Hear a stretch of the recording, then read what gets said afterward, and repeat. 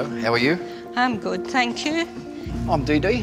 And I'm Alma. Alma? What did you say? DD. DD? Yes. Oh, that's an unusual name. Yes, it's a bit unusual with that. I live life a bit outside the square, and I wear a seahorse.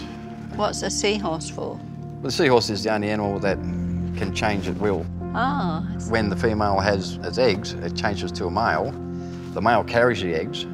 Ah. Once they're hatched, it then turns back into a female. It's the only animal that can do it. It represents trans, and this has been a big part of my life. Yeah. Describe who you are to one another in 4 lines. Oh, you just described who you are, haven't you, in 4 lines? Yeah.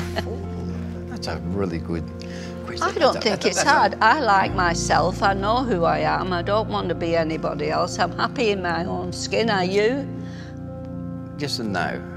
I'm not proud of being a trans person, but I'm not ashamed either. Well, why should you not be proud? I'm proud of the person I have become as a You trans. are who you are. But you can't change that. I'll never be ashamed of it. If I hadn't recognised and accepted myself, I doubt I would be alive today. When did you come out to say you were? When I was 25. Oh, all that time. Yeah, Long 30 years time. ago. Did you go to the Mardi Gras? I've been in the Mardi Gras. It's awesome, isn't it?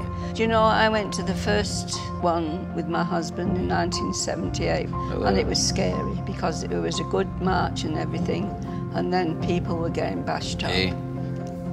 They've come a long way now. Everybody's accepting now, which is a good thing.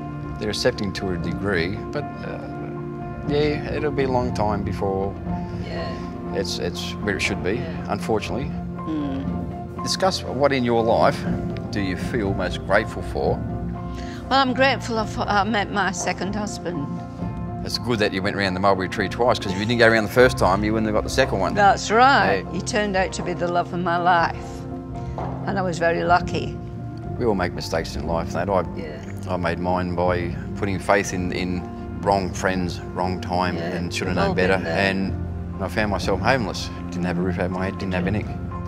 I had an idea that the worst of time was coming, and I scoped it out. So I had myself a nice, comfortable park bench. Yeah. Call that comfortable? I had a view and all. That really struck home as to how bad life was. Yeah.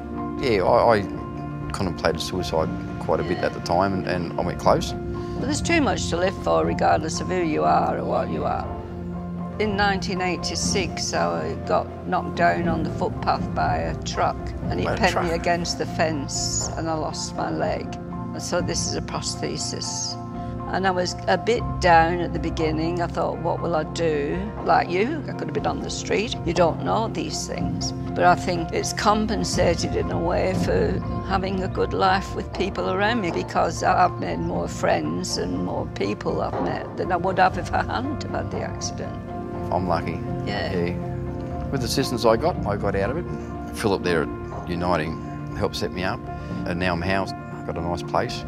My thought, that being trans, they wouldn't want to bar or save me. They couldn't be further from the truth. Yeah, they've been marvellous. Now at Eleanor Uniting. The place is perfect. What made me feel that my life had changed for the better, really, in a way, because I've known a lot of people, made a lot of friends, and come and go as I like. And I've got a nice view of the square and all greenery, and it's great. So you're settled now, are you? Everything's right with the world? Yeah. I'm hoping there's a few more stages for me to go on yet. I'm hoping I'm for a few more stages too. I don't want to go anywhere yet. That's good.